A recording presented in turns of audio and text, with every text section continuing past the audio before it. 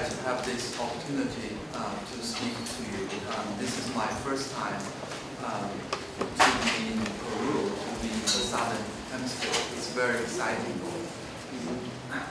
Profesor, ¿me pueden escuchar desde aquí? El profesor se alegra bastante de poder estar aquí enfrente de ustedes. Siempre ha querido venir aquí. Esta es su primera oportunidad de poder viajar aquí al Perú, al hemisferio sur de América. Since we don't have a lot of time, I'll go straight to my topic, which is about human sacrifice in China, and I will compare it with human sacrifice practiced in Mesoamerica.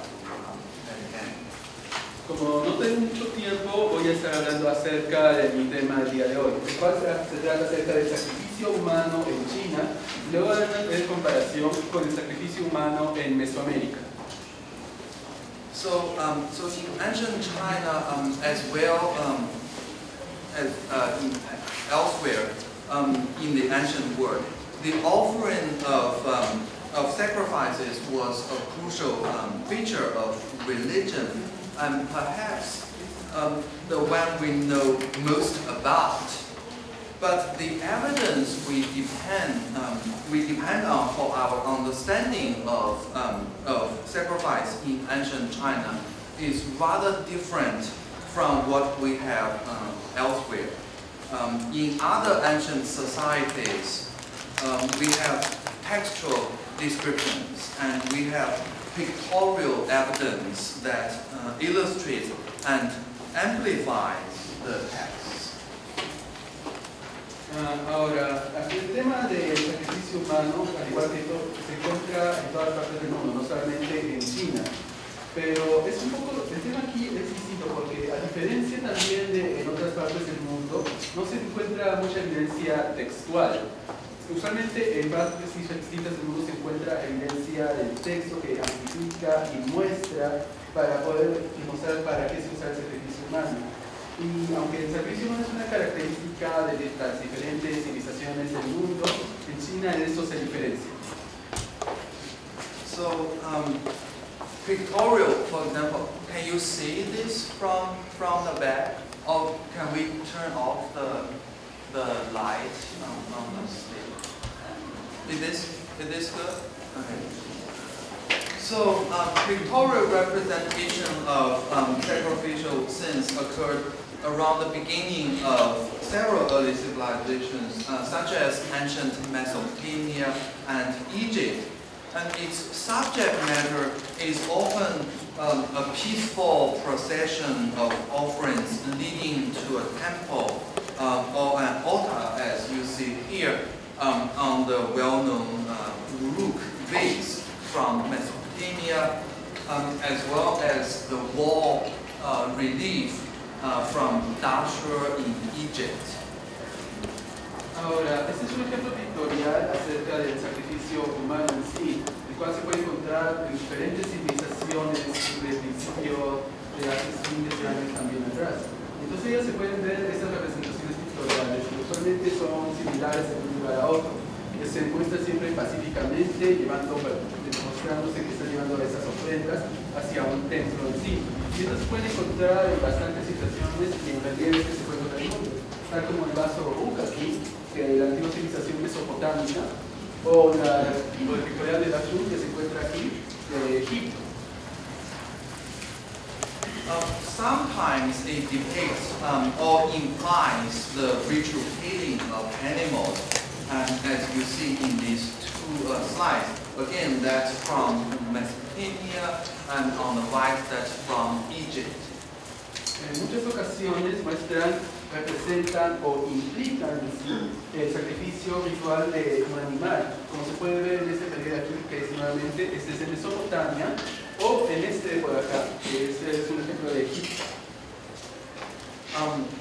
On the bottom, that's a Greek vase, which gives you a composite image of all the necessary elements in the sacrifice. On the top, you see sacrifice on a Roman imperial cup that loves to emphasize the dramatic moment of the final blow, which this guy is using axe to chop off the head of the enemy. Aquí, por ejemplo, tenemos un ejemplo de una cerámica griega en el cual muestra una imagen que está compuesta de los diferentes elementos que se usan para el sacrificio, para el sí. Y entonces aquí en la parte de arriba tenemos una copa del periodo imperial romano, en donde se está más que nada glorificando y mostrando al mismo tiempo el momento final del sacrificio. Como pueden ver aquí, va a dar el golpe final al toro, el toro que es el sacrificio y el que le sostiene. And visual representation of sacrifice is not restricted to civilizations in the old world. We see it on Maya cylinder vases, and this one depicts two men holding implements who are ready to sacrifice an animal. In the middle, probably a dog. Y las representaciones que se hacen de sacrificios humanos, sean pictoriales o vasos, no solamente se limitan al viejo mundo. Aquí, por ejemplo, tenemos un vaso en sí, que está mostrando una representación de estas dos personas. Este es un vaso de América, que se muestra la representación de estas dos personas que están a punto de sacrificar a un animal que se encuentra en el medio. El animal muy probablemente se trata de un perro. Well, here in South America, we see sacrifices conducted in a mountain setting. I saw a similar one in Museum Lago. Here, this afternoon. Yeah. This one is in Berlin, but there is a similar one, the Mota vase. And on the right in Mexico, that's the model temple at Teotihuacan. Again, it shows you what a sacrifice looks like. Por ejemplo, este por aquí esto se encuentra en Sudamérica, aunque este se encuentra en Berlín, pero que hay uno parecido también acá.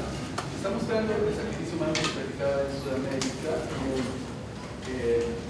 No le podía entender muy bien. Esto dijeron como ejercicio. Sí, no se escucha muy bien. Se podría usar el arco muestra un sacrificio humano como se practicaba en Sudamérica.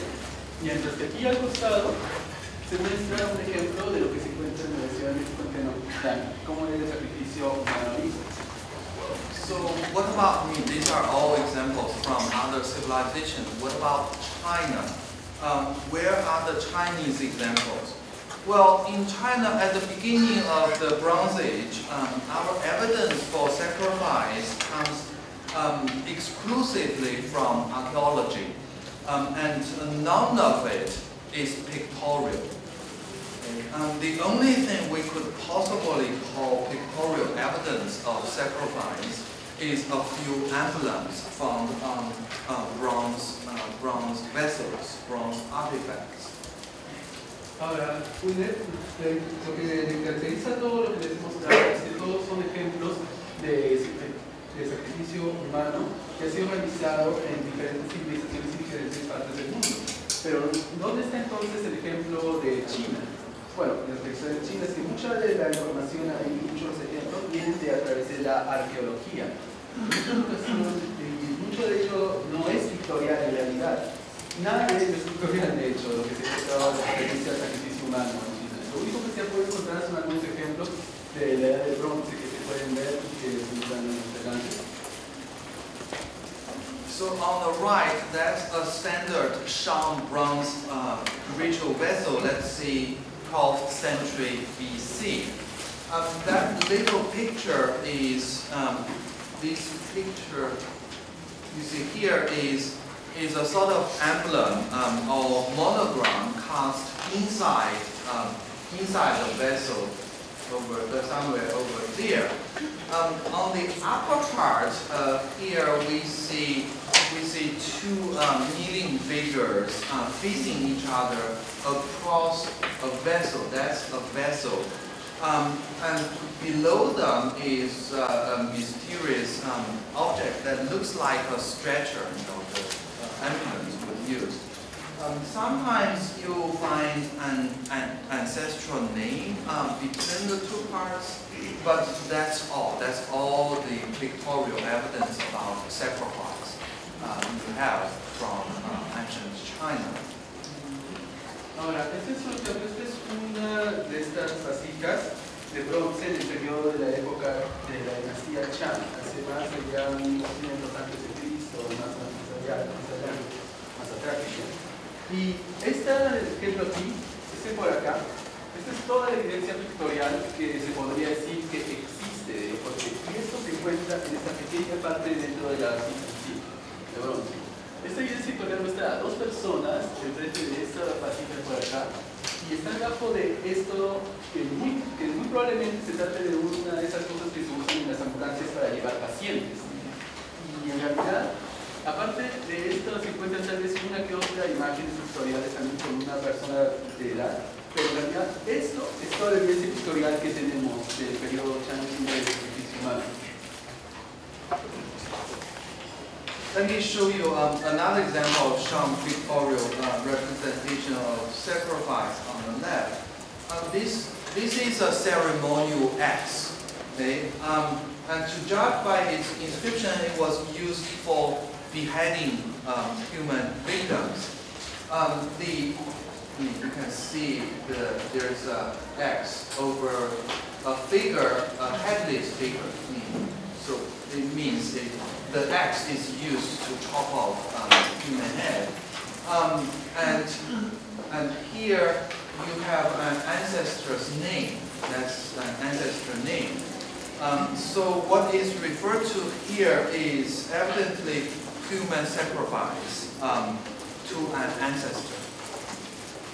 But these stick figures, they contrast sharply with ritual participants represented in other civilizations I just showed you. They are so simple that I hesitate to call them pictures. So let's admit at the outset that in China we didn't have pictorial pictures. We didn't have pictures of sacrifice. Ahora, este es otro ejemplo de las imágenes pictoriales que se puede encontrar en el sacrificio humano. Esta imagen de acá, como pueden ver, se encuentra en esta parte de aquí arriba de lo que se puede llamar un hacha ceremonial, que basado en la descripción, que es esto de por acá, se usaba para sacrificios rituales humanos. Eso se debe a que, como pueden ver aquí, esta es una representación de un hacha que está encima de un cuerpo humano sin cabeza. Y aquí en el costado, este es el nombre de un ancestro. O sea, de que esto nos indica de que esta hacha fue usada para sacrificar a este ancestro, a un ser humano. Ahora, como pueden ver, estas imágenes pictoriales que se encuentran aquí son muy diferentes a lo que podemos decir que son imágenes pictoriales de las otras diferentes civilizaciones. Al punto que el profesor empieza a dudar si deberían incluso decir que son imágenes pictoriales en lo absoluto. Y esto nos muestra entonces de que en el periodo de China o en el periodo de Chan no se mostraban entonces imágenes pictoriales de sacrificios humanos. So you are looking at the sum total of our pictorial evidence for Shang sacrifice. This is all pictures can tell us about it. As for later historical texts, they tell us nothing about it at all. So as long as scholars depend on transmitted later texts for their ideas about early Bronze Age China, they were unaware. They didn't know that human sacrifice existed. But archaeology early in the 20th century changed that. Ahora, esto lo que están viendo entonces es todo lo que tenemos acerca de la evidencia pictorial del sacrificio humano en la Universidad Chan. La evidencia textual no hay nada que nos diga acerca del sacrificio humano, al punto que las personas que estudiaban y los escolares que vinieron más adelante no conocían y no sabían acerca del sacrificio humano de la dinastía Chan. Pero es la arqueología lo que entonces descubre esto, porque es más al principio del siglo XX donde se encuentra entonces la evidencia. So archaeology give us divination texts in which the Shang Kings divined about the appropriateness of particular sacrifices and at a particular times. And it also gave us the sacrifices themselves. So I want to examine those sacrifices, and I want to argue that that the way they were laid down in the earth itself constituted a sort of representation of sacrifice, which in turn was a sacrifice of an ideal type of how things ought to be. So that's why I chose my title as Shang Royal Sacrifice as double representation. Y entonces, lo que se descubrió con la arqueología a principios del siglo XX es más que nada los textos de divinación que eran usados por los reyes Shang para decidir cuándo era un momento propicio para el sacrificio y también los sacrificios que se daban durante ese mismo periodo. Y entonces, después de eso es lo que básicamente se ha tratado de ver. Usando esos textos se han encontrado, y lo que el profesor quiere mostrar es no solamente los sacrificios que se hicieron, sino el por qué y en qué lugares se hicieron, porque muestran en ese caso cómo es que estos sacrificios representaban, en cierta forma, en un sentido aparte acerca de por qué y dónde estos eran hechos los sacrificios. Y por eso el subtítulo acerca de los sacrificios Shang y su doble representación. Eso es lo que va a mostrar acerca de los sacrificios. So tonight I want to show you one example of Shang royal sacrifice at a temple. And there will be some gruesome pictures. If you don't have a strong stomach, you can just close your eyes. They're not Entonces, lo que el profesor quiere mostrarles es un ejemplo de un sacrificio royal de la dinastía Shang. Y este sacrificio fue hecho en un templo. Y les quiere avisar a todos ustedes de que el sacrificio que van a presenciar es un sacrificio que en realidad no es para los débiles de estómago en realidad. Si se siente, en realidad, en serio, esto es algo que si ustedes no quieren ver, no deberían ver. No es gracioso, se está mintiendo. O sea que no es un sacrificio que se tome de manera, esto realmente no suele. So this is a map of North China, and the last capital of the Shang dynasty is here in a modern city called Anyang. That's in the middle reaches of the Yellow River. So this is the Yellow River, and Anyang is here. That's the last capital of the Shang dynasty. Este es un mapa del norte de China. Y la última capital de los Shang está aquí, donde está ahora la ciudad de Anyang.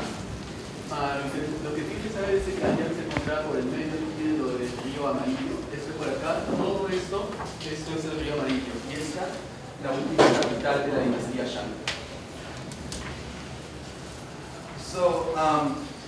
So here, this is a Google map, an image of Anyang. And this river is a tributary of the Yellow River, and the precinct of the royal temple is here. Entonces, este es un mapa de Google que nos muestra la río real. Este es un río que es tributario del río Amarillo. Y el templo, como lo podemos encontrar, se encuentra por esta área de por acá.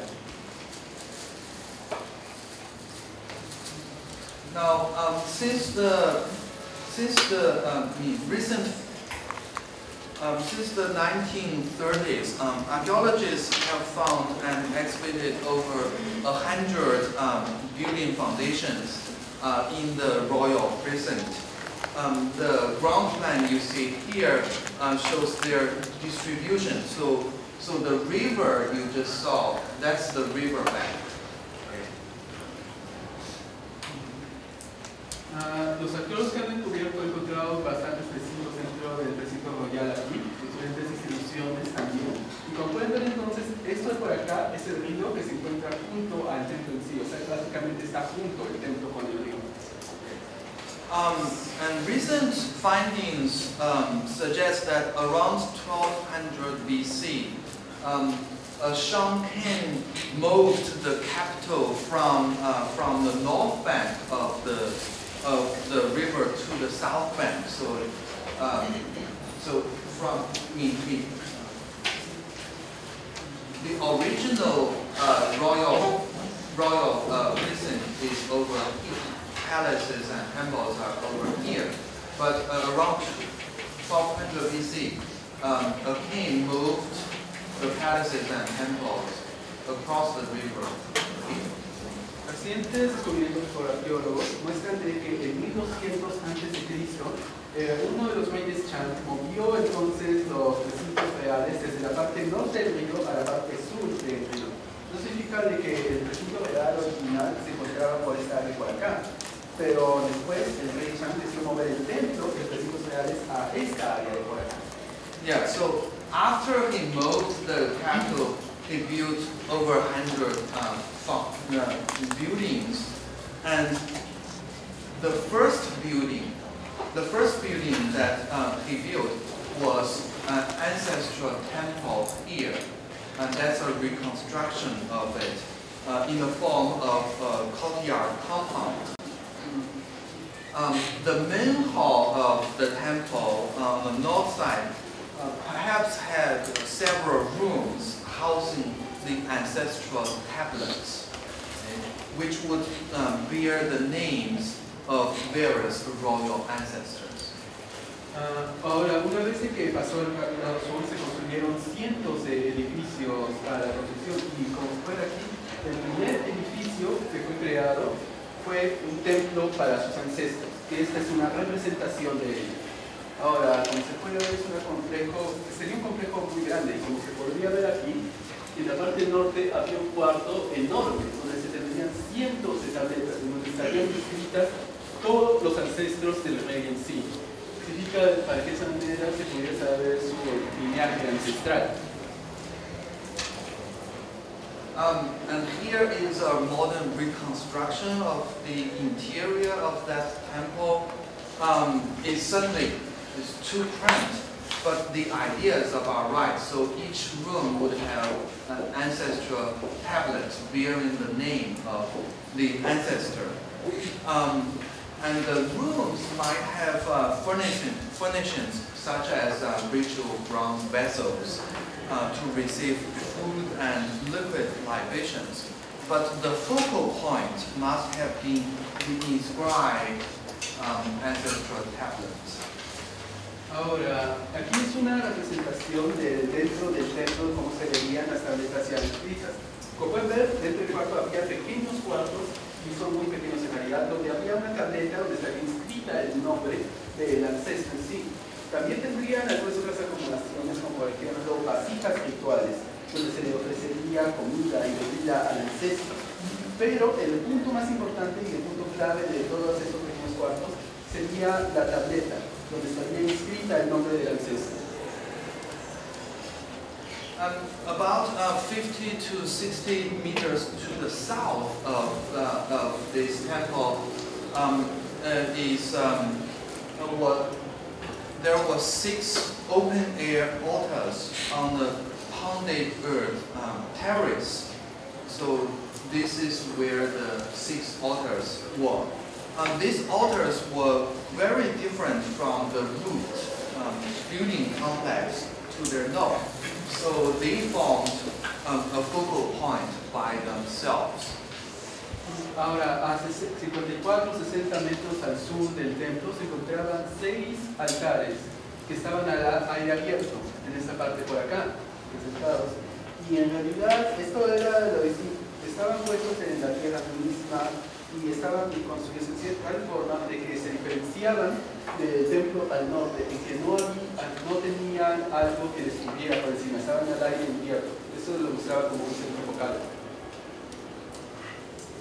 And around this group of 6 altars, there were numerous sacrificial deposits in rectangular pits, mainly of human and animal victims. And some of them were accompanied with various objects. They did not result from one single ritual event, but it seems that the majority of them were remains from a dedication or inauguration ceremony for the building of the temple to the north. Ahora, alrededor de estas 6 diferentes altares que se encontraron en el desierto, se han encontrado diferentes restos de sacrificios en formas rectangulares, tanto de hombres como de animales. Como hay una gran mayoría de ellos, estos no se tratan simplemente de un sacrificio regular, sino que eran sacrificios que eran dados a través de que se daban al final de alguna inauguración o al final de alguna selección que se encontraba en el templo que se daba al norte. So the orderly layout of these sacrificial pits indicates that there was a sort of planning for the deposits, maybe some kind of markings above the ground. Presumably, planning involved the classification of the victims and allocation of spots according to that classification. Ahora, el hecho de que se vea que ha estado bien organizado para estas otras cosas sacrificales es pensar de que habían planeado ya de antemano dónde se iban a poner estos diferentes sacrificios, tal vez con algunas marcas en la parte alrededor de arriba. Pero esto significa que ya habían clasificado dónde deberían ir los humanos, dónde los animales estar. Eso muestra que ya había planeamiento y clasificación acerca de dónde se iba a tener que sacrificar a estos seres humanos.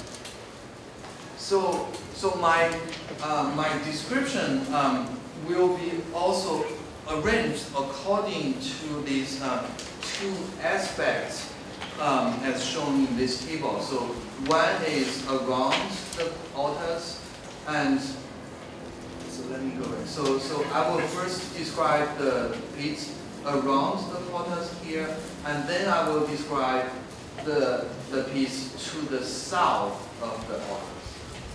Entonces mi descripción será de acuerdo a cómo se clasifiquen en estas 2 formas. Primero mencionaré las que están alrededor de los altares y luego mencionaré las fosas que se encuentran al sur de los altares, como mencionó Ángel. Yeah, and the contents of the victims are classified like this. Y los contenidos y las víctimas están clasificados de esta forma, como pueden ver aquí. Cuando eran adultos, cuando están decapitados, cuando eran niños, perro, caballo, ganado, oveja o cabra.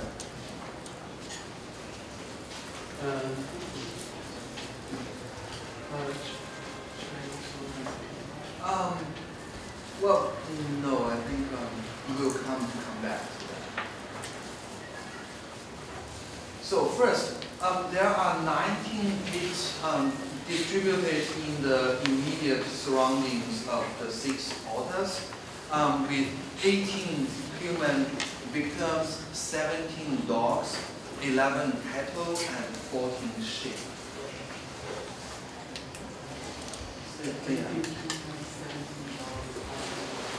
And 14 sheep.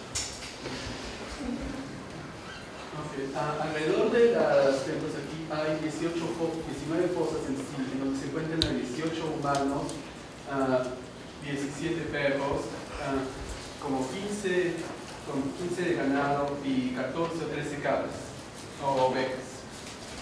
So, and 4 of the 19 pits each contain one kneeling human body, almost certainly an adult male with a bronze weapon that you can see in this drawing. That's a bronze weapon that he's holding. And So 3 of the kneeling adults are to the north of the altars and they are facing south. Okay? And the 4th kneeling figure is underneath one altar and facing north. So on the right, that's the drawing of this figure. Entonces, dentro de las 4, hay 4 fosas dentro de estas que mencioné. Y en estas 4 fosas en sí, hay como, en estas 4 fosas de sacrificios, hay un humano dentro de ellas. Y este humano está arrodillado y sosteniendo un arma de bronce. Como se puede ver en esta representación aquí, esta es un arma de bronce que le está sosteniendo. Y bueno, en esto se puede ver que en las 3 fosas que se encuentran aquí al norte, las 3 personas están arrodilladas mirando hacia el sur. Y en esta 4ª fosa, en donde está debajo de uno de los altares en sí, la persona está arrodillada mirando hacia el norte. And so each figure is holding a shafted bronze weapon, as well as a shield that you can see part of it in that diagram. They are mostly, they are very sumptuously decorated. Y cada de estas personas que han sido identificadas, les puede ver que tienen esta arma de bronce con un largo mango por esta área por acá. Y por aquí también, si se puede ver esta representación, tenían también un escudo de bronce también. Y todos ellos estaban muy ricamente con varias decoraciones. So to the north of the kneeling figures, there are 2 pits, one here and one here. This one contains 2 adults, and the other one contains 3 adults and a dog. They are all in prone positions. They are lying on their back. Ahora, en estas otras 2 fotos que se encuentran hacia el norte, esta de por aquí y esta otra de por acá, en este por aquí se encuentran 2 adultos. Y en este por acá se encuentran 3 adultos y un perro. Y todas en estas se encuentran en posiciones como si estuvieran echadas en su espalda. And this pit, this one in addition has bronze tablets and some small knives and cowrie shells. Y en esta fosa en específico se encuentran que tenían tabletas de bronce, además de algunos pequeños cuchillos y una de esas conchas de animales. So to the northwest here in this pit, there are 9 adults, either in prone or supine positions. They are either lying down or lying face down or with their back. En esta fosa del noroeste, de por acá, se encuentran estos sacrificios de 9 humanos. Están echados de boca arriba o están echados boca abajo. And here is a detail of this part. Okay? You can see traces of wood furniture here. Y aquí es una imagen más detallada de esta parte de por acá. Y puedes ver por aquí que hay algunos restos de muebles de madera. And here is a reconstruction of this wood furniture. And these are the knives associated with the table. Esta es una reconstrucción del mueble de madera. Y estos son los cuchillos que están asociados con esa mesa. It's interesting to note that there are 9 sets of knives corresponding to the number of victims here. There are 9 bodies, and you have 9 knives. Es interesante notar que hay 9 sets de estos cuchillos aquí, que cada uno parece corresponder a una de las víctimas ahí. Hay 9 personas sacrificadas aquí y hay 9 cuchillos que fueron puestos también. There are also 3 pits there, each containing 1 dog. that I described a moment ago. También hay otras tres cosas por acá, estas más pequeñas de aquí, y las cuales contienen cada una de ellas a un perro, que ya explico anteriormente. And further south, in this corner, there is another pit with another kneeling figure, but he's facing east. Y aquí al sur, como podemos ver, hay otra cosa también, que nuevamente tiene a una figura, a un ser humano, un resto de ser humano que está en una posición arrodillada. Pero a diferencia de los otros sacrificios aquí, este está mirando hacia, bueno, el este. And a contemporary jade carving from a royal tomb confirms that kneeling is a common posture for some people to sit. Y una muestra contemporánea de una estatuilla de jade nos muestra entonces de que arrodillarse en esta posición es una forma común de de cómo las personas se sientan. So immediately to the west of the kneeling figure, we were just looking at, there are 8 pits containing complete animals neatly laid out in rows. So the one you see here is from that pit. And the one on the bottom is from that pit. Okay.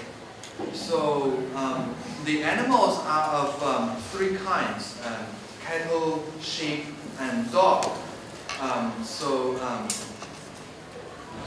these are there are 5 dogs, probably 6 sheep, and in the middle and left columns.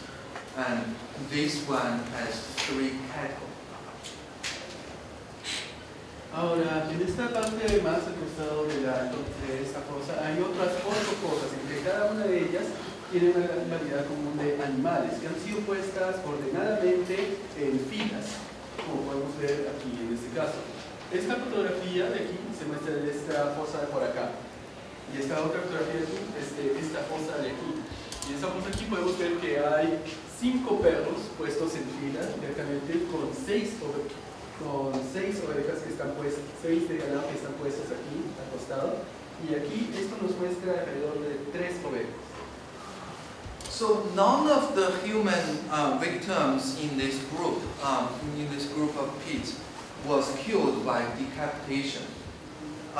With 2 exceptions, they were all accompanied with artifacts that in one way or another were probably related to the conduction of sacrifice.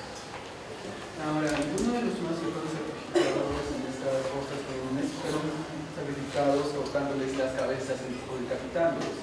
Y cada uno de ellos también fueron puestos junto con diferentes artefactos, los cuales pueden haber sido artefactos que eran necesarios y particulares del mismo sacrificio en sí. So I propose to interpret the symbolism of the human victims like this. I think the four armed and kneeling figures, they were guardians of the sacrifice. Y entonces, de esta forma, como yo pienso interpretar el simbolismo que puedo ver aquí, los 4 sacrificios aquí que estaban armados y conectados eran guardianes de esta forma. And the figure over there, I think is in charge of sacrifice animals. Y la figura que se encuentra entonces aquí, yo pienso que era la que está encargada del sacrificio de los animales. And the humans that were killed to the north of the altars with knives, those, I think they were sacrificers in charge of the preparation of the animals, the killing of the animals. Pienso entonces en que los que eran sacrificados en estas del más al norte, que llevaban los cuchillos, creo que ellos eran los que estaban sacrificando, los encargados de sacrificar a los animales. So that these pits, they were distributed around the altars, suggests that two possible functions for the altars. Either the inscribed ancestral tablets were placed on top of the altars to symbolize the presence of the ancestors, or another possibility is that token offerings were placed on top of the altars to symbolize the ancestors' share or a combination of both. Entonces, lo que me lleva a pensar entonces es que esta combinación de que se está dando aquí de sacrificios puede tener dos diferentes significados. La primera es que se estaban poniendo sacrificios con las tabletas de los ancestros, o la otra explicación es que estaban poniendo como una porción para dividir entre los diferentes ancestros también. The sacrificial pits distributed to the south of the altars that you see over here, they are much more numerous than the group around the altars. There are about 570 human victims, 15 horses, 6 dogs, and 12 sheep. Los sacrificios que se encuentran en la parte hacia el sur son más numerosos que los del grupo del norte. Hay como 570 sacrificios humanos, 15 caballos, 6 perros y 2 ovejas. So, and the distribution seems to have been centered around 4 chariot burials. Y la descripción parece que han sido distribuidos en cuatro tumbas aquí en el centro. And this pit has one chariot, 2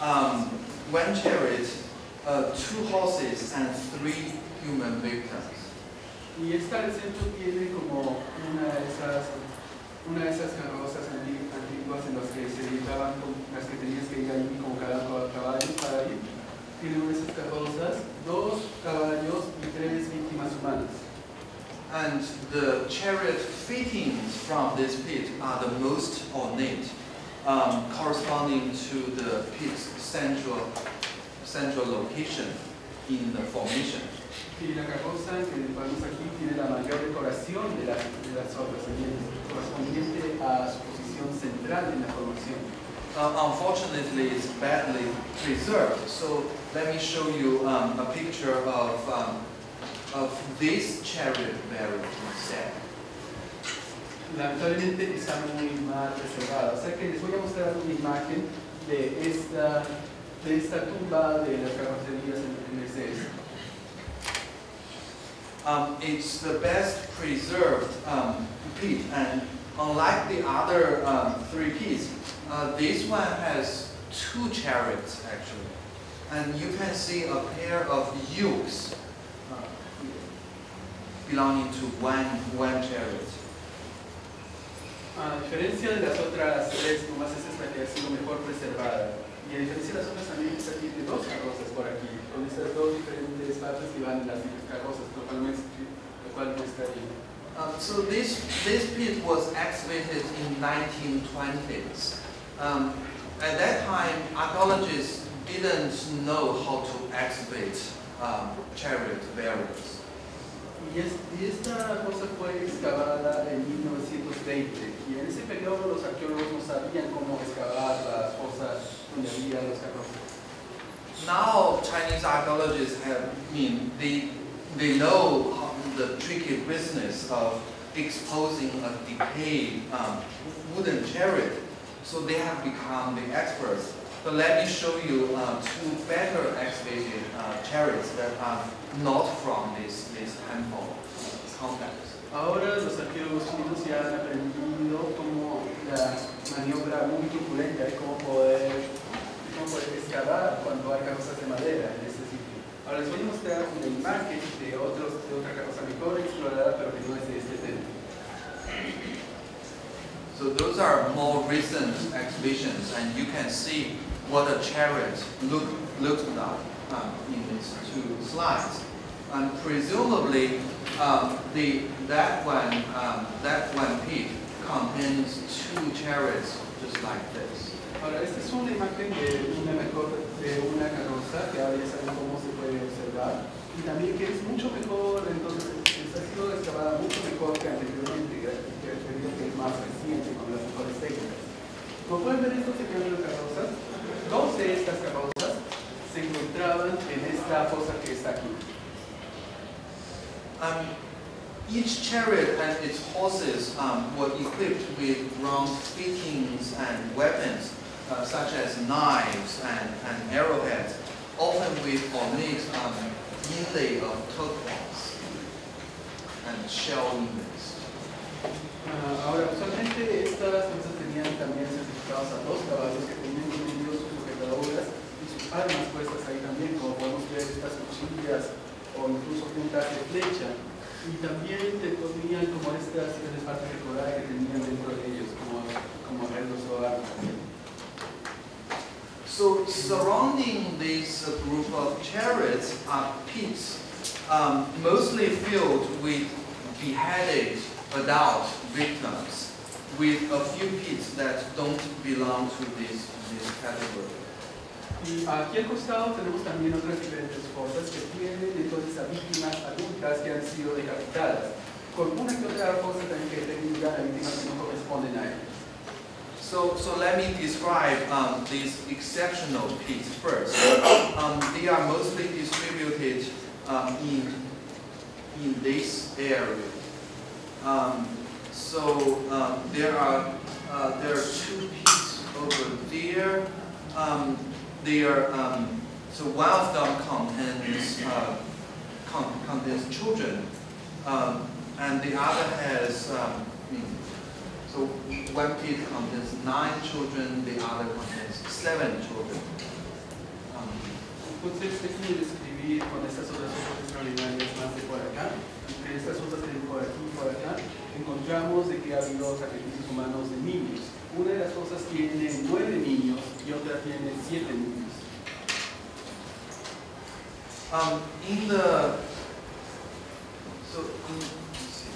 In this here, in this pit, there are 10 sheep, as you see on the right. Y en esta fosa que está por aquí, por acá, como pueden ver, hay 10 ovejas. So these are the exceptional pits. They're different from other pits. Entonces esas son las cosas que son excepcionales porque son distintas de las otras cosas. And the rest of them are pits containing adults killed by beheading. And we can discern several clusters in this zone. And further south, here in this zone, the arrangement of the pits is even neater, divided into several columns. And the number of victims in each pit varies from 1 to 13. Ahora entonces, como podemos ver aquí, estas son las fosas que se encuentran para allá y todas de ellas se encuentran con sacrificios humanos de adultos que han sido decapitados. Como se puede ver, están todas a veces puestas en un montón cada una de estas fosas. Y lo interesante es que en la parte sur aquí se encuentran mucho más ordenadas y clasificadas. Y cada una de estas fosas varían en el sacrificio, yendo entre 1 a 13 adultos. So these men were beheaded first, and after their bodies were neatly laid down, their heads were put back, either to their proper position or grouped in the corner. Ahora, como lo que se puede ver aquí es que primero, estos sacrificios primero fueron decapitados y después de que hayan puesto sus cuerpos ordenadamente, pusieron sus cabezas con ellos, sea puestas ahí cada una donde pertenecía con el cuerpo, o si no, todas inclinadas y Now, as you have seen in the bronze emblem I showed you earlier, decapitation was a standard way to make sacrifice to the ancestors. Ahora, como les he mostrado entonces en el emblema anterior de bronce que vimos anteriormente, la decapitación es una práctica como para hacer el sacrificio hacia los ancestros.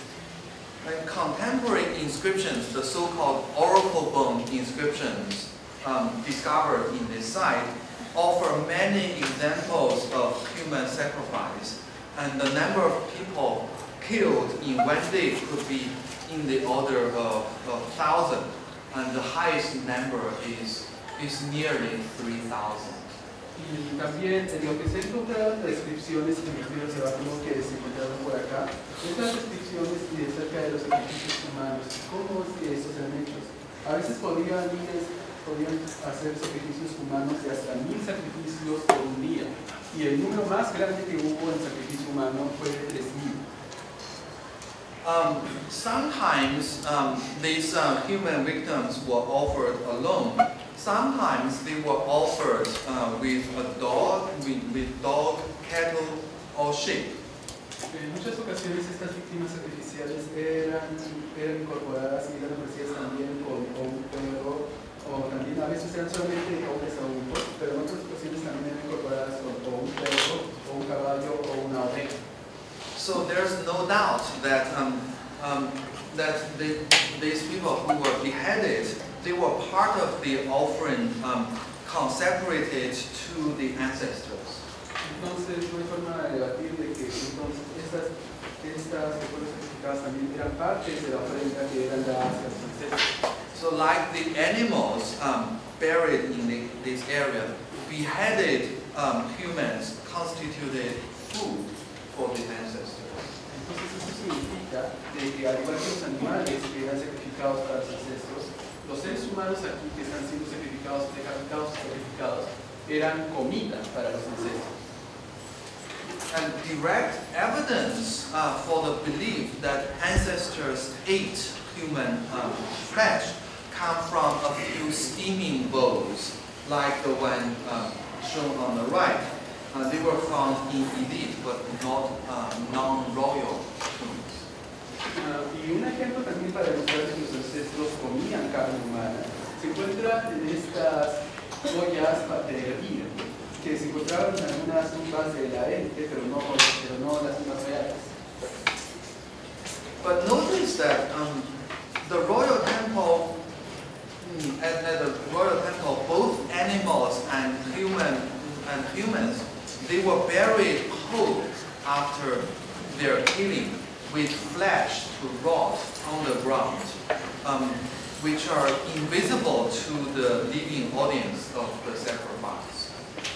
Pero vean, por ejemplo, cómo en el templo de por acá se estaban sacrificando tanto a humanos y animales, dejándoles su carne así para que se descompusiera, sin que nadie lo pueda ver. So the human participants did not eat any part of this offering. Eso significa entonces que los participantes humanos, los sacrificios, no comían nada de esta ofrenda. There's an Italian anthropologist, Valery. He uses the term renunciation to designate this act of refraining from consuming the victim.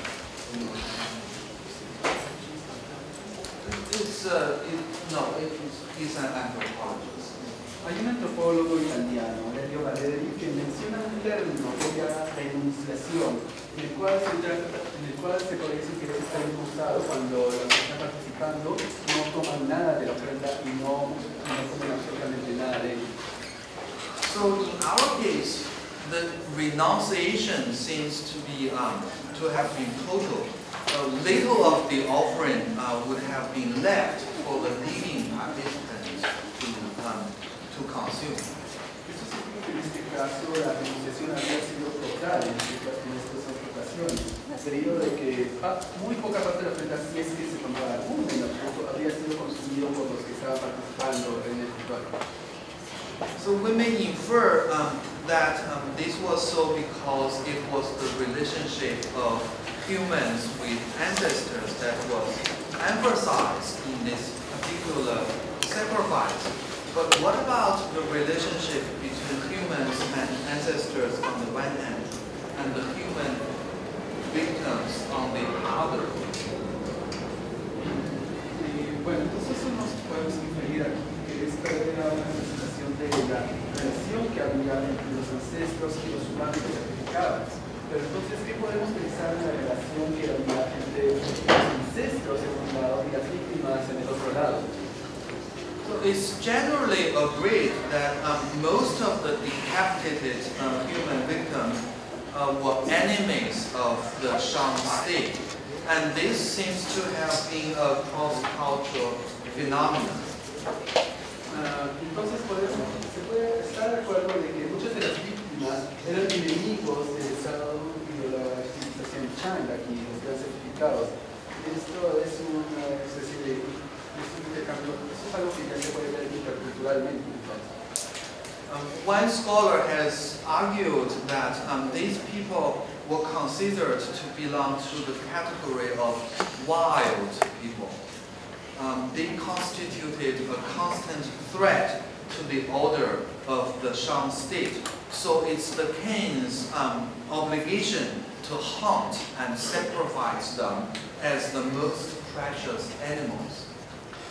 Una escolar está de acuerdo de que estas personas que han sido sacrificadas eran categorizadas como gente salvaje y que entonces eran un peligro para el Estado Shang. Esto significaba de que era la obligación y el deber del rey Shang el poder cazar a estos animales, estos seres salvajes y poder sacrificarlos como animales. So in other words, these people, like wild animals, they served as an allegory of the chaotic, untamed, and uncivilized life force. Esto significa de que estas personas, igual que los animales salvajes, eran una alegoría para lo caótico, lo no domático, lo domesticado, lo que existía fuera del estado Shang, lo que era un peligro para ellos. So their public execution would have directed attention to their violence and the moral that the only way to stop violence was violence itself. Entonces, este sacrificio humano había llevado a la imagen y a la conclusión de que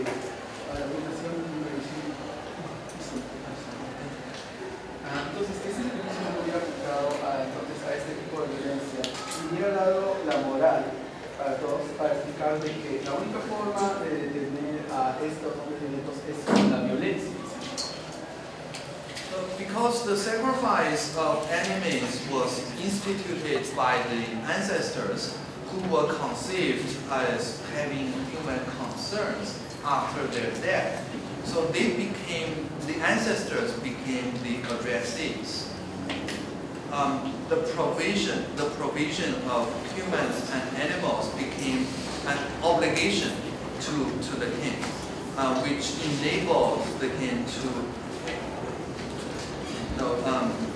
became an obligation to the ancestors, which enabled them to exert their continuing and orderly influence in the world. Entonces, se volvió una especie de red que permitía para que los ancestros pudieran mantener su control y su presencia en el mundo. Eso siempre permitía a él hacer estos sacrificios a los ancestros, una especie de situación simbiótica entre ambas partes, en donde da los sacrificios al ancestro para que se poder a través de ellos y su presencia dentro del mundo como está. So this total renunciation of human and animal victims is not unique to Shang royal sacrifice. What is strange, what is peculiar in our case is the burial of those people who were not killed by beheading, yet buried together with the beheaded human victims. Entonces, la renunciación de las ofrendas aquí no es una característica únicamente para las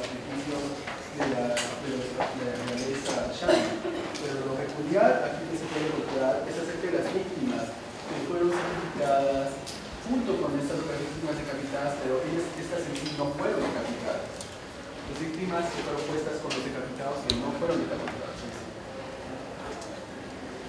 So they were usually accompanied these humans who were not beheaded yet killed. They were usually accompanied with some man-made objects such as chariots, weapons, and tools, as you see on the right. And as I have proposed, after describing the sacrificial remains around the altars, those human victims symbolize the personnel, the people necessary for conducting sacrifice, such as guards and ritual specialists. Ahora, estas personas que fueron sacrificadas, pero no fueron decapitadas en sí, al matarlas, no se mataron decapitándolas y las sacrificaron así. En realidad, usualmente venían sacrificadas a nivel tipo de otras cosas, como por ejemplo las carrozas, las armas o barcos en otras ocasiones. Esto podría ser como el consenso que estaba proponiendo, de que se trataba no únicamente de sacrificios, sino de las personas que eran necesarias para que el sacrificio pudiera darse a cabo, tales como las personas que hicieron servir los guardias o los encargados de los sacrificios. So these humans, these specialists, they didn't represent offerings per se. Entonces, estos hombres identificados, estos guardias, estos especialistas, no representaban ofrendas en sí. So what about these people buried with, together with the chariots? What's their relationship with conducting sacrifice? Entonces, ¿qué pasa con estas personas que fueron sacrificadas en una carroza? ¿Cuál es su relación con el sacrificio, con el sacrificio? So in order to answer these questions, we need to briefly review what kinds of act a fully developed sacrificial rite include. And among the many anthropological theories on sacrifice, I find that Italian anthropologist Valerie's expositions particularly helpful. So he lists 4 sequential acts in a ritual sacrifice. Entonces, para poder entender el porqué de estos sacrificios y cuál es su papel en él, tenemos que entender cuál es el acto que se encuentra en los sacrificios rituales. Y más que nada, para eso, el antropólogo italiano Valerie, él da una información muy útil en este caso, porque él menciona 4 actos en el sacrificio ritual. So the first act is called induction, which refers to the procuring and preparing of the victim. And this act can be a prolonged process if it means a raid or hunt to secure the victim.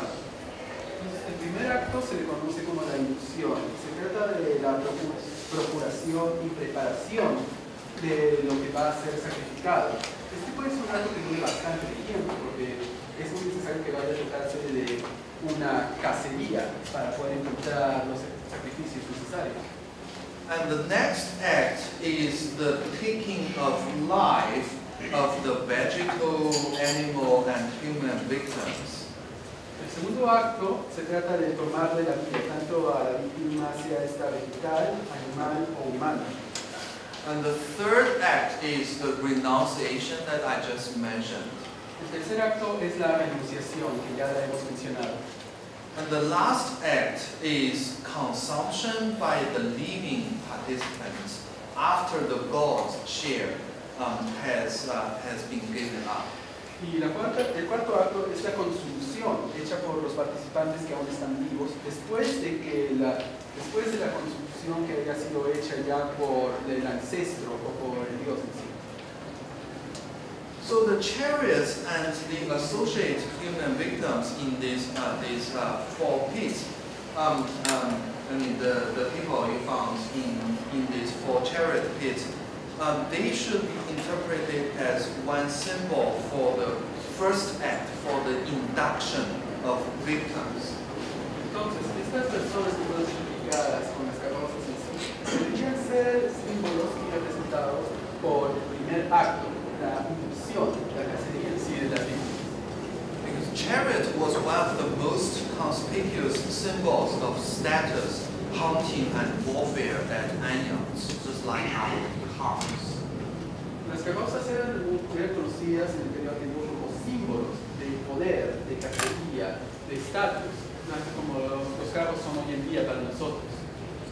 At the temple, the lavish decorations and the weapons on the chariots pointed to the presence of the royalty in the act of war and hunting to secure victims for sacrifice. Las carrozas que se encuentran en el templo y las imágenes puestas ahí, al igual que las armas y los diferentes símbolos, muestran la presencia real, tanto en la guerra como en la cacería, y la presencia de todos estos rituales y también el deseo de obtener los diferentes sacrificios para ello. So the centrality of the king's chariot makes it clear that it was the king who vanquished the foes, had them beheaded, and offered them to the ancestors. Entonces, la centralidad de la carroza del rey nos muestra entonces de que fue el rey el que cazó a estos sacrificios, el que se los ofreció a los ancestros, es decir, el que hizo todo el sacrificio, entonces él ofició, él lo preparó. So the human victims that were buried with the chariots probably represented the king's charioteers, grooms, and archers. Like the chariots, they were part of the apparatus for sacrifice. Entonces, los humanos que han sido sacrificados con la carroza representaban a los que conducían la carroza por el rey, sus acompañantes y sus arqueros, todos los que habían participado en sí en el sacrificio y en el primer acto del sacrificio. The second and the third acts of the sacrifice, that is, the taking of life and the renunciation of offerings, they were simultaneously represented by the beheaded human victims and animals. El segundo y el tercer acto, tomar la vida y la renunciación, eran representados simultáneamente por las víctimas aquí que fueron decapitadas y los animales. So these were all neatly laid out on the ground, around the altars, above ground. So in short, the sacrificial remains give us an arrested moment of death, a sort of snapshot of the sacrifice in 3 dimensions. Entonces, todas estas personas que fueron sacrificadas son puestas ordenadamente y nos muestran un momento arrestado de la muerte en sí, una mirada rápida, un snapshot en sí rápidamente visto antes de la muerte y el sacrificio. So these underground remains represent synchronically in their structure a royal ritual that developed diachronically over 3 stages. Entonces, estos restos que se encuentran subterráneos nos muestran una mirada estructurada que en su realidad diacrónicamente un sacrificio que se realizó diacrónicamente en 3 actos, 3 etapas. So this still image summarized the entire processes of sacrifice. Its sense of timelessness seems to have conveyed a perpetual state of the fulfillment of sacrificial duties of the king. Entonces, esta proceso que nos muestra las 3 etapas del momento dado, una especie de momento sin tiempo, nos muestra las 3 etapas que So if there's anything unusual about Shang royal sacrifice, I think it's the conscious manipulation of the human and animal bodies to materialize and eternalize the ritual action and its result. Entonces, si es que hay algo similar característico del sacrificio real de la iniciativa, es cómo ha podido manipular y mover los cuerpos en sí para demostrar tanto textual y cómo es que estos son ordenados. Lo hacen conscientemente, conscientemente los empiezan a ordenar, a arreglar en líneas y todo, para demostrar el tiempo y lo que va del sacrificio. In other cultures, the god's share of the offering was similarly buried in pit or left on altars to decompose. But it's very rare to find an example in which the victim's body was carefully arranged as if somebody would inspect it after the act of renunciation. Usualmente en diferentes otros sacrificios de diferentes culturas, la parte que se sacrifica al dios o al ancestro en sí, también es enterrada y puesta en un lado aparte en sí.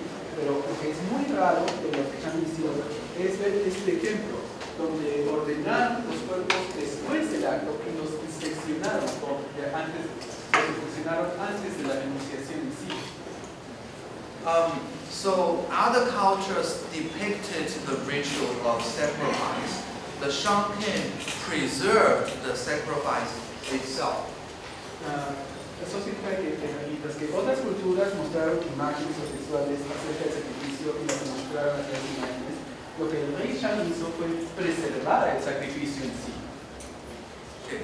I see we are running out of time, so I will omit my part on sacrifices in Mesoamerica and just jump to the last slide and say a few words to conclude.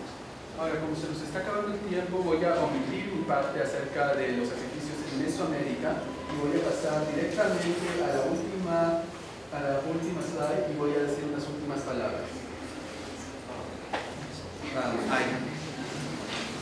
I'll just say a few words about Shang and to conclude. Voy a decir unas últimas palabras de Shang para concluir. So in Shang China, humans were killed and buried with implements to represent not the offering but the ritual participants in the service of the king. Entonces, en los sacrificios Shan, los sacrificios eran enterrados con ofrendas rituales, no solamente para mostrar sus estatus con ofrendas rituales, sino los sacrificios de reyes. It was not easy to maintain the kneeling posture of those guards and animal attendants who were already dead. Es decir, no fue fácil de poder ajustar la posición arrodillada de los guardias y los atendientes del rey una vez que ya estaban muertos. So this posture had to be constructed. O sea que esa postura tenía que haber sido construida. So the king and his ritual specialists must have been very conscious about the constructive aspect of sacrifice. And this aspect of representation was the same as that of the Aztec example, which I didn't talk about. But the Aztecs seem to have put more emphasis on representing the context for which sacrifice acquired meaning. Entonces, parece ser que el rey y sus atendientes reales estaban conscientes del aspecto en sí, del aspecto del sacrificio como era dado, pero también el concepto del aspecto en sí también era algo que era conocido por los aztecas, algo que no he podido explicar, no puedo explicar en este momento.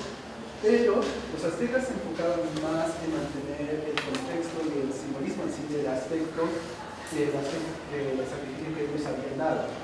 So the Shang people, they seem to have been more interested in the actors who made sacrifice possible in the first place.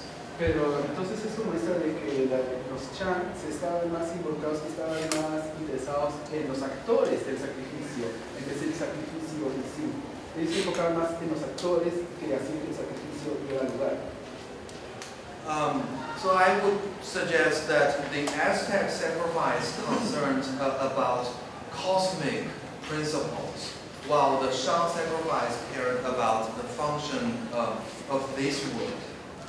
Entonces yo quería decir que el sacrificio azteca se enfocaba más en el principio cósmico, mientras que el sacrificio Shang se enfocaba más en la función de este mundo. So the sacrifice was an icon of the world as the king saw it. Entonces el sacrificio era un ícono del mundo como lo veía el rey. And he saw the world in terms of them and us. El rey veía el mundo en términos de ellos y nosotros. And both them and us were under the yoke of the king.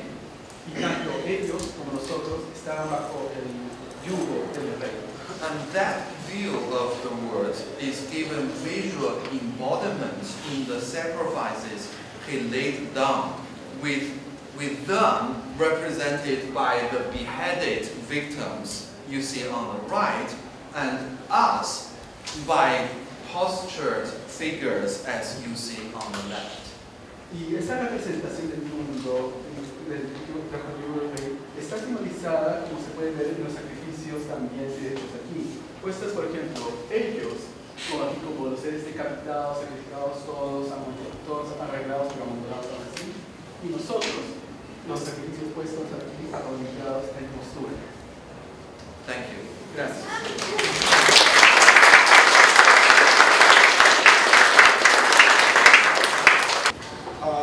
Well, thank you very much, Javi, for your lecture. This is first contact with the Washington University for our faculty, for our department. Your university is a project, common project with the Saint University. It's a program, the 100 Strong Americas. This is a project between the engineering and the medicine. Engineering, the Washington University, and medicine, the Saint Mark, he worked a project in the rainforest, in north rainforest in Iquitos. But the idea is to continue to change, to develop activities with the University of Washington. Majority of people, majority of students, in the 1 year, second, and 3 years the undergraduate studies. In Peru, studied 5 years in the graduate. The question is, what is your advice? What is your advice for the student the law, for student the literature, philosophy, sociology, anthropology, history, to study and graduate in the Washington University? What is your advice for the young people, the 18, 20, 21 years old?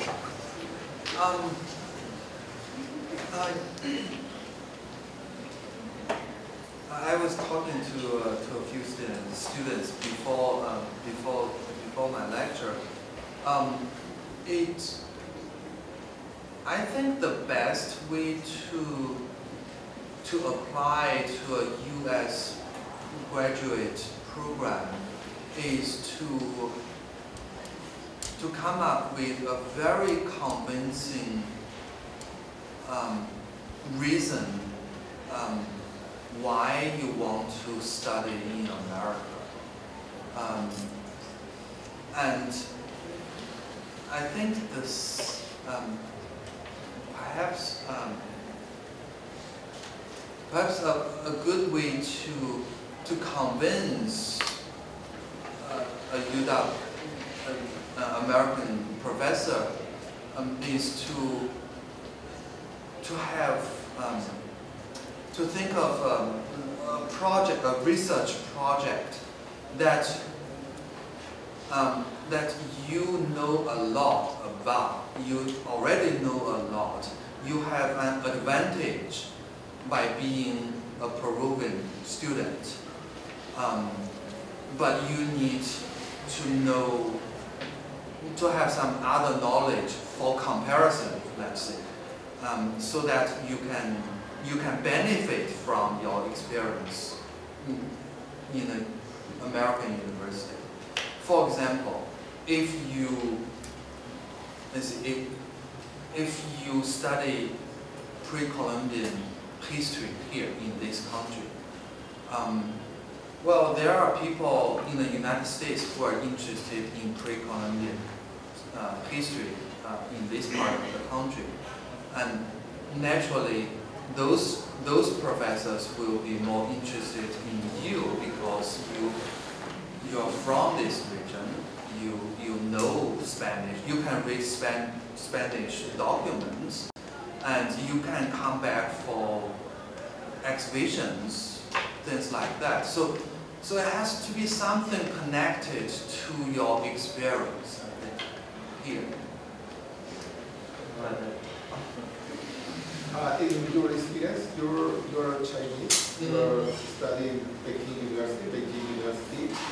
You remember the moment you decide to, now it's time to go to the States. Do you remember this moment? Yeah, sort of. When I first went to Peking University to study archaeology, I was really interested in the archaeology of the Silk Road in Central Asia and Mesoamerica.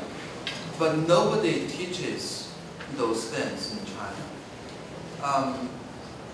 So my advisor then asked me whether I would like to study in the United States because there are specialists here. And I said, okay, yes. And then I wrote my master thesis on the origin of chariots, which was imported from Central Asia to China, using some Central Asian archaeological materials. And then I used that thesis as my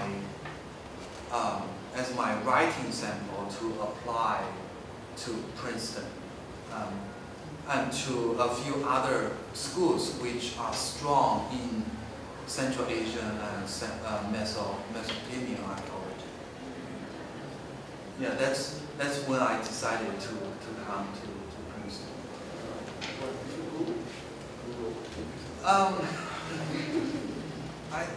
I guess because let's see. That I went to Princeton in 2001. That year, the Department of Art and Archaeology accepted 10 students, 10 PhD students. We don't have a MA program; it's all PhD students. I forgot the exact number, but it's around 10 students. But the department had like 25, 30 faculty. So not everyone can have a graduate student.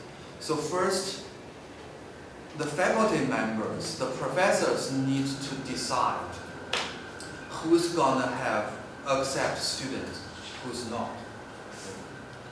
Because you have this amount of money that can support 10 students, let's say.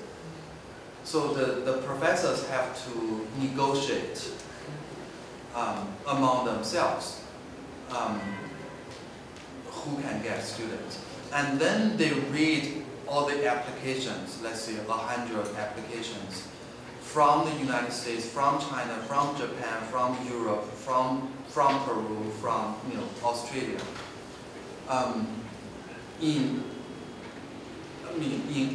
every area of the department, like in Chinese art, Japanese art, European art, Peruvian art,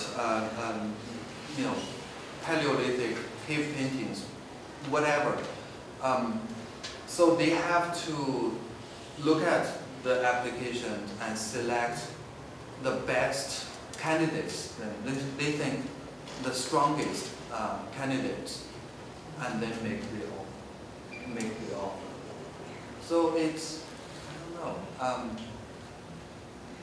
it's not very easy.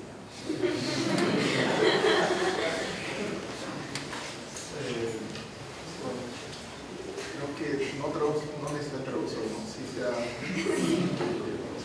Andrés, en general. ¿Cuántos aquí ya saben inglés?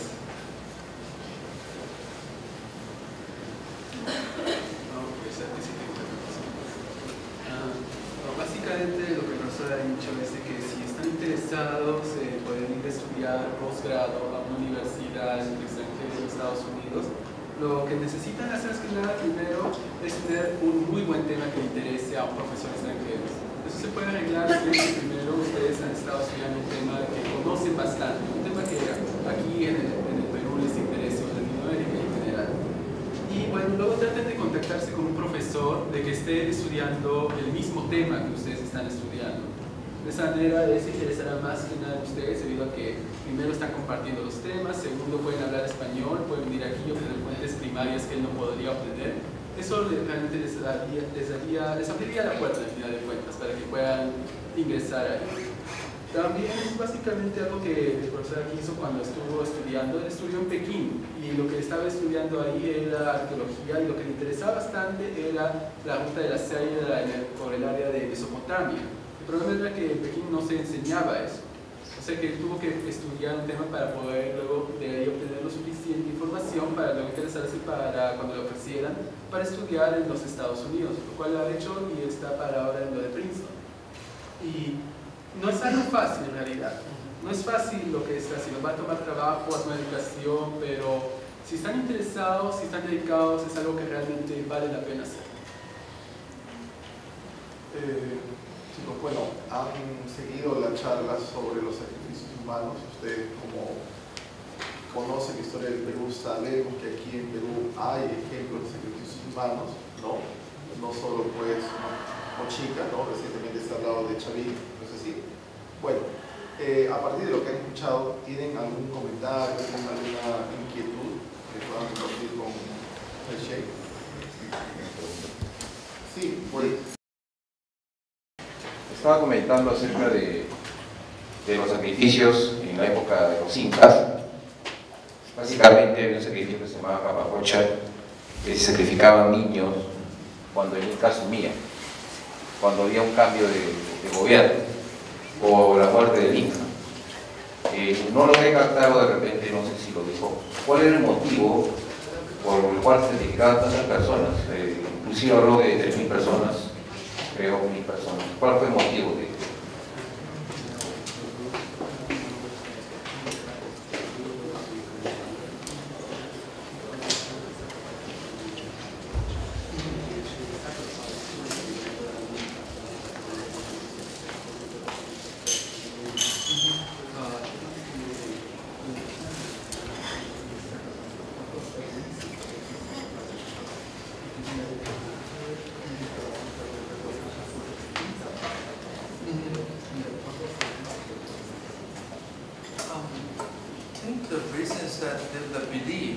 Ancestors ate human victim, ate human, but not every human is the enemies of the Shang state. So they believe that the ancestors actually eat human flesh and blood. That's why they demanded human sacrifice. La razón es porque ellos creían fervientemente de que los ancestros comían la carne de los sacrificios, la carne humana, pero no solamente cualquier carne, era la carne de los animales de la dinastía Shang. Y por esa ferviente razón de que los ancestros consumían esa carne es que hacían los sacrificios. Constante. But the leading people are not cannibals. As far as we know, they don't eat. Pero por más que se sabe, la gente de Chan no eran caníbales, ellos no consumían la carne humana.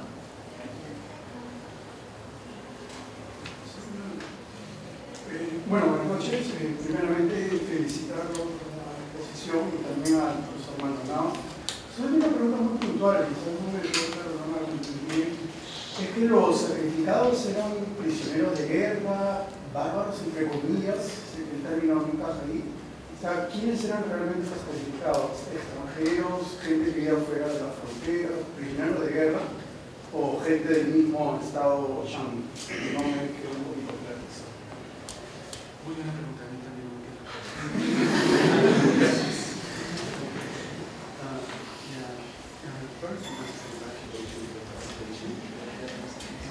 Gracias por la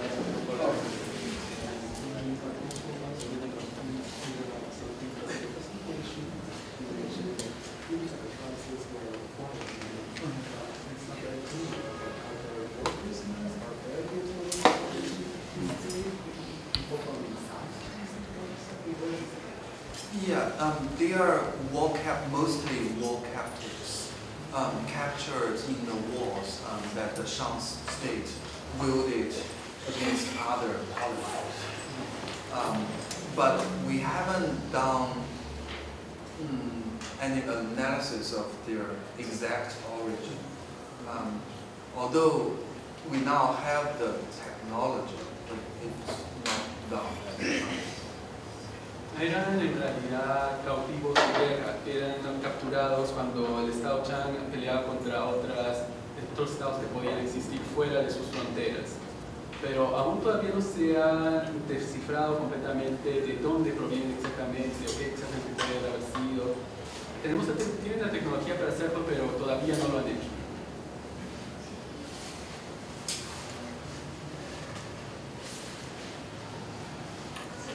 Yo quería preguntarme toda una parte en la cual habla de que habían como soldados que eran enterrados, pero no eran decapitados. O sea, no eran como los sacrificios comunes. Entonces, quería saber cuál era el significado, qué era lo que representaban.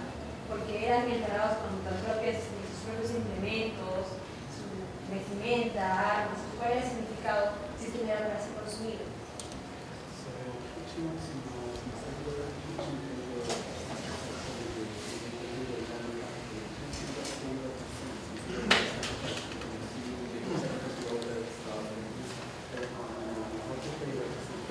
I think they represent the people who actually participated in the sacrifice.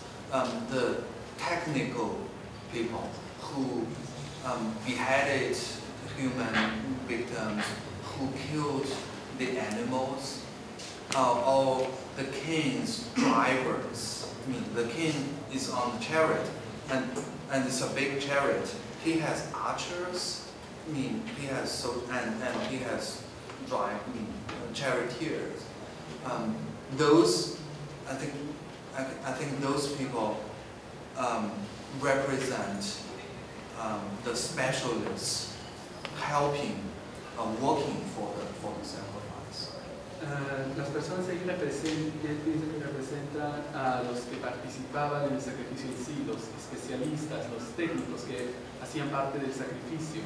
Porque, como se puede ver, estaba su carroza de guerra del rey ahí, y era una carroza muy grande, o sea que ahí él tenía a sus arqueros, a los conductores, a sus ayudantes en sí. Todos ellos que eran los que habían participado en una forma en el sacrificio, sea cortando la cabeza, cazándolos, etc. So these people are not beheaded, but we don't know how they died. Either you can poison them, or you can strangle them. There are other ways to kill them. Ahora, estas personas no fueron decapitadas, pero hay otras formas de morir también. Podrían haber sido envenenadas, estranguladas, no lo sabemos.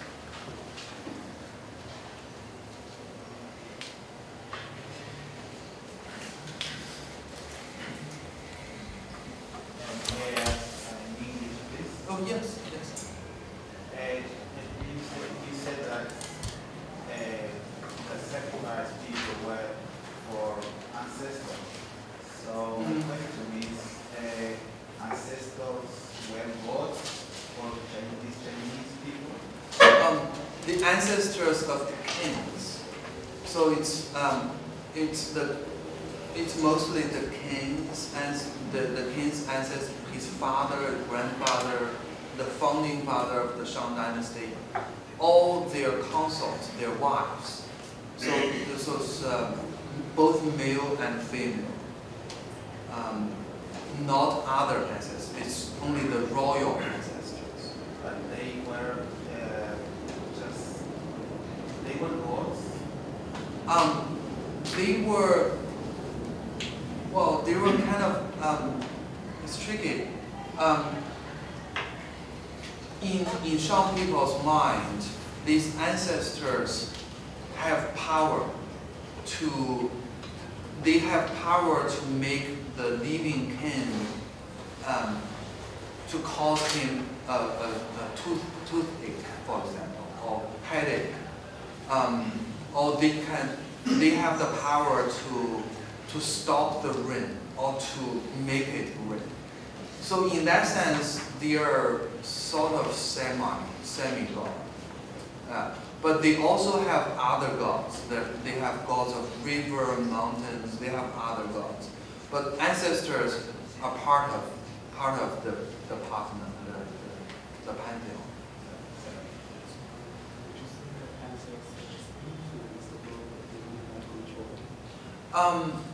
Well, they kind of control they control part of the world.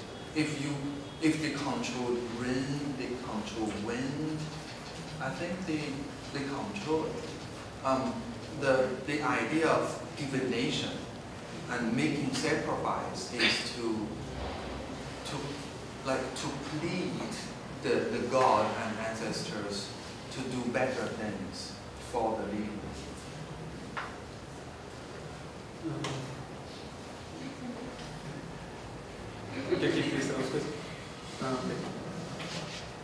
El compañero aquí, ¿podrías decir tu pregunta en español para que todos la puedan escuchar?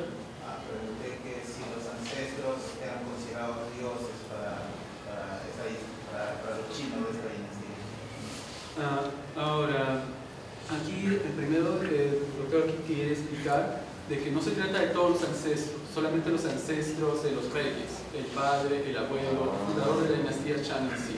Solamente los ancestros de la familia real, sean las concubinas, esposas o reyes en sí, solamente esos ancestros son a los que se hacía sacrificio, los demás no. Segundo, cuando se trata acerca de ser dioses, no tanto, ellos creían de que los ancestros tenían poder. Podían hacerte dar un dolor de cabeza, un dolor de muelas, podían influenciar si llovía o no, si había viento o no, si podía adivinar el futuro o no. Eso podían hacer los ancestros, pero ser dioses no completamente. Los chans tenían dioses aparte, dioses del río, dioses del viento, tenían dioses. Pero los ancestros eran como semidioses, algo entre el medio.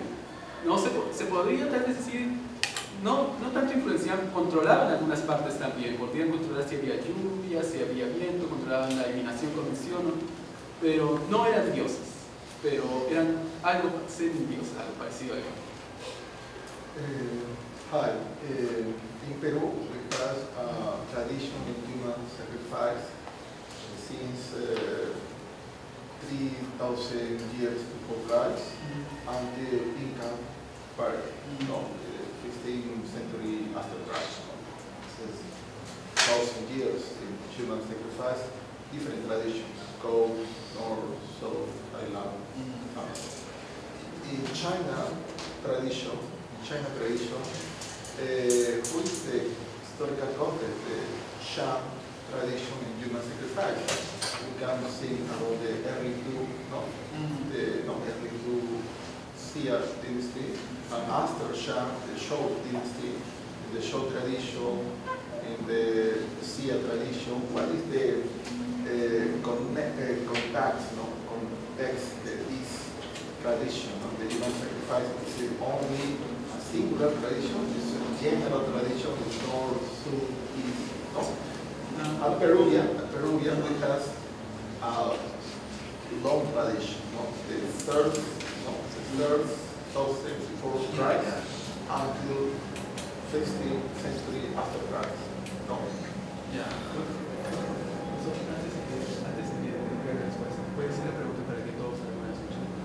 Como todos sabemos, tenemos en Perú una larga tradición de sacrificios humanos, Estamos hablando desde la época fundacional de la civilización andina hasta la época incaica, ¿correcto? Vamos a hablar de los nazcas, de los moches, de los incas, de niños, que adultos, Tenemos aquí una tradición milenaria de sacrificios humanos y diversificada, incluso en la selva, Entonces, esta, que es nuestra experiencia peruana, es similar a China, o en el caso de China es solo algo del periodo puntual, Shang, del centro norte de China. Human sacrifice was not as widespread in China as in Peru. Before Shang, there was sporadic examples of small-scale human sacrifice. on the east coast of China. That's probably where the Shang people originated.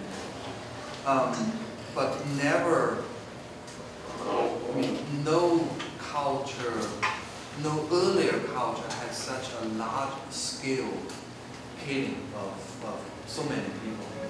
Never before the Shang. And the practice sort of stopped after the collapse of the Shang state. The beheading of many human victims to feed their ancestors, that suddenly stopped right after the Shang collapse. The killing of servants of the kings or the powerful noblemen's servants, his household retainers, that continued to the Qin unification, to the terracotta army, the time of the terracotta army. But even those were condemned by philosophers like Confucius. So it stopped, let's say, after the 3rd century BC. All sorts of human sacrifice stopped, basically. So before dynasty? After before the Han, right between Qin and Han, let's say between Qin and Han, the practice stopped. So after Yeah. Ok, en realidad no ha habido no se ha expandido mucho lo del sacrificio humano después de los Shang en realidad. Había sacrificios humanos esporádicos anteriores a los Shang, pero ninguna otra dinastía cultural lo ha hecho a una escala tan masiva como los Shang lo hicieron. Se ha encontrado que se encuentran sacrificios humanos más que iniciaron por la costa de China, que es muy probablemente donde los Shang estaban en realidad, donde originaron los Shang. Pero también, después de que los Shang empezaron a hacer su sacrificio humano y todo, después de la conquista de los Shang por los Zhou, todo se detuvo. Después de los Shang ya no hubo sacrificio humano a tan escala masiva. Lo que sí hubo fue en el estado que se creó de los Zhou y luego el estado de los Qin, el estado Qin que existía en la costa oeste, en el lado occidental de China, aún se practicaba el sacrificio de los que atendían al rey, de la parte de su hogar, de sus concubinas. Cuando el rey moría, morían todos los de los que vivían ahí. Algo parecido al sacrificio que se daba cuando el faraón moría. El faraón moría, todas sus posesiones, sus esclavos, su familia, eran enterrados con él. Al igual parecido era con los reyes de Qin. Y esto es lo que ahí se sacrificaban humanos en varias veces, pero también incluso esa práctica era condenada por filósofos, por escolares chinos como Confucio. Y bueno, después de la unificación de China por Qin Wang, después de su muerte, pero antes de la reunificación por la dinastía Han, eso terminó alrededor del 3er siglo antes de Cristo.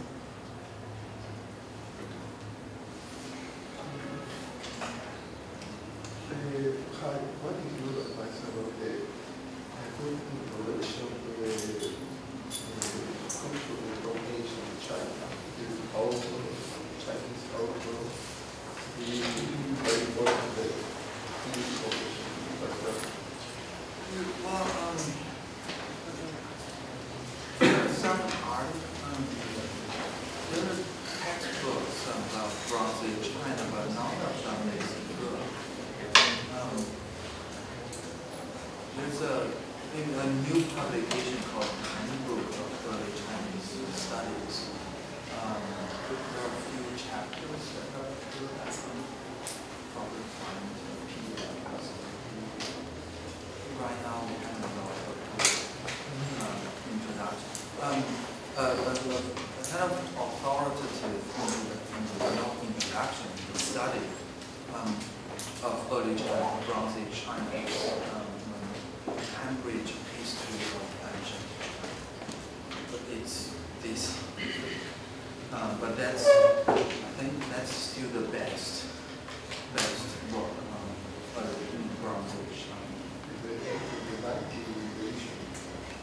No, there's it was published in 1999. There's only one edition called The Cambridge History of Ancient China.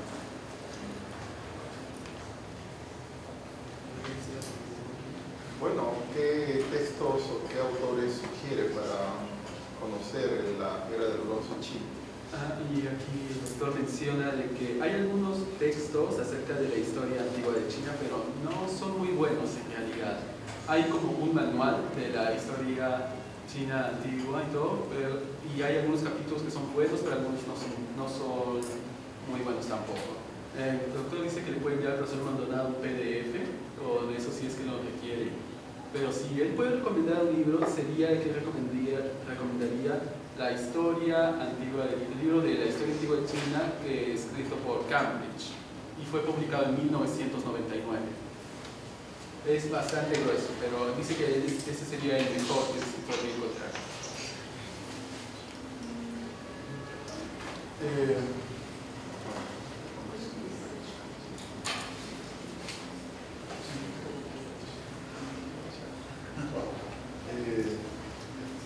Bien, entonces quisiera,